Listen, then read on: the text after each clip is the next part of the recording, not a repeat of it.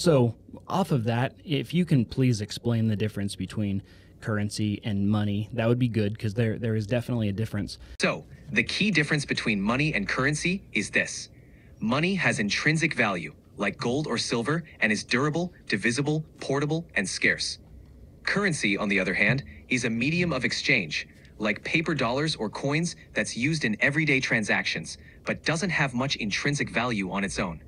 It's more like a tool that represents value. And you're absolutely right. Precious metals like gold and silver have been prized for centuries because of their scarcity and durability. Switching back to a gold or silver standard could, in theory, help stabilize the value of currency and hedge against inflation because it ties the currency to a tangible asset. Super fascinating stuff. It is really fascinating, and I think it sets a really good stage for this episode, because we can now talk about, after the Libyans and the Egyptians and the Chinese and everyone kind of had their gold standard, their gold money, and honestly, even at the time, kind of a currency,